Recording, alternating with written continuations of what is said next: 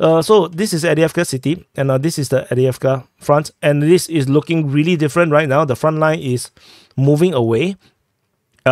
Previously it was always like that, it was always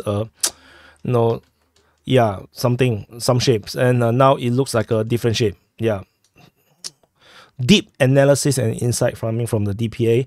And so the Russian forces are now attacking over at Berdaichi, Stepove, Avdiivka, Tonenke, Pervomaiske, and Nevelske. Ukrainian counterattack is being reported over at Pervomaiske and Berdaichi, I believe. I think there's nothing over on this side.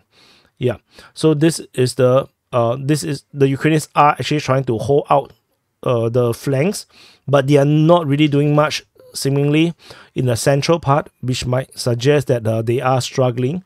They are trying to get away from the kill zone. That might be the possibility, which is why the no counterattack is being reported. And there are also video footage coming out from this region here showing from the Russian Defense Ministry, in fact, of Ukrainian forces running away from Giverny.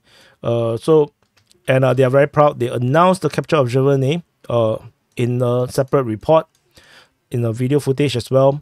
So the Russians are now attacking Tonenke. We have no detailed information. Fighting is also at Avdiivka. Also, we don't have detailed information tentatively. So we're going to get a surprise tomorrow. Suddenly the front line is going to jump, given our experience over here.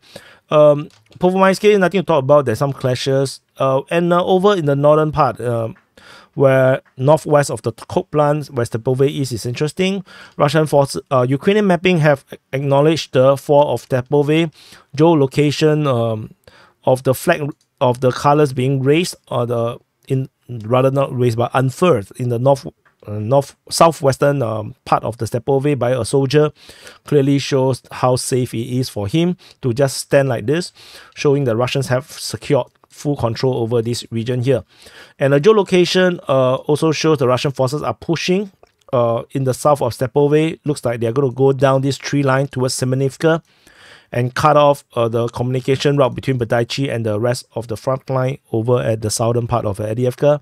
So this push is imminent towards Semenivka. I think Ukrainian forces right here is going to consider really hard. Should they run or should they fight? No, it's going to be a very, very difficult decision. I mean, if I'm the Ukrainian soldier at the front line, and if I have access to the DPA's report, I will panic. I will panic. So I would not sure if I even want to stay there to withstand all the shelling. But running away also is dangerous. No FPV drone will hit me. Yeah, tough decision.